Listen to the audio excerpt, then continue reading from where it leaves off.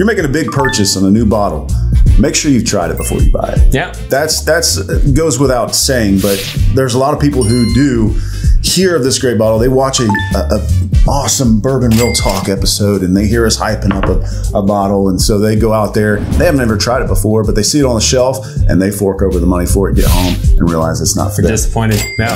So that'll happen. So you can go to a bar, you can get a pour of something that you're thinking about hunting down, make sure you like it. Yeah. You can seek out samples in the whiskey club. Yep. You can get mini bottles of a lot of products. Those are cool just in themselves. Those are cool in and of themselves, right? And by the way, speaking of samples, did you know that there are 13 samples in most whiskey bottles, right? Yeah, so it's just under 26 ounces. If you're doing 2-ounce samples, you get 13. Yeah. If you do 1-ounce samples, you can usually get 24 to 25, depending on spillage.